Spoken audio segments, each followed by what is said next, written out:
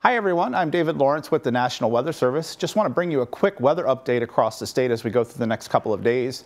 The tail end of our first atmospheric river event is gradually winding down, but we will still see some periods of showers and thunderstorms across much of northern and central California for the day on Saturday, continuing into Sunday. Some of those storms could contain locally heavy rainfall, which could either produce new flooding or exacerbate the ongoing flooding in some locations. As we go later into the day on Monday and through the day Tuesday and early Wednesday, we will see a second atmospheric river event arriving. That storm is likely to produce additional very heavy rainfall in some locations, especially for northern and central California, as well as very heavy mountain snowfall and periods of strong winds.